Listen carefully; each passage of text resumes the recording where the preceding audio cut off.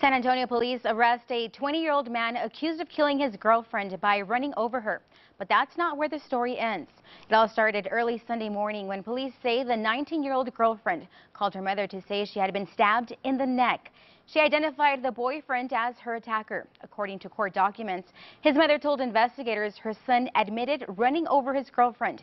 Investigators say the suspect's brother was there when the boyfriend put the car in reverse and ran over her again before getting out and kicking her body. Now we're told that police say the boyfriend claimed she attacked him while he was driving and later ran over her because, quote, he was scared of what would happen if she called police.